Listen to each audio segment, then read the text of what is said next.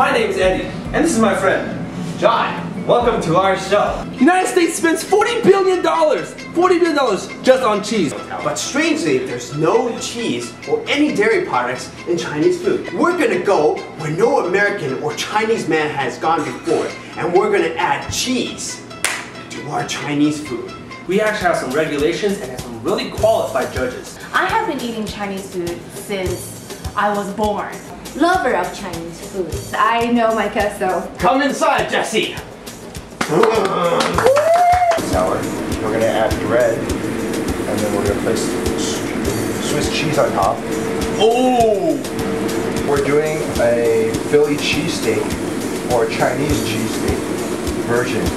Our qualification to see if our contest works is we're gonna ask each of our tasters whether they would buy this meal, this dish in a Chinese restaurant. Bon appetit. Cheers.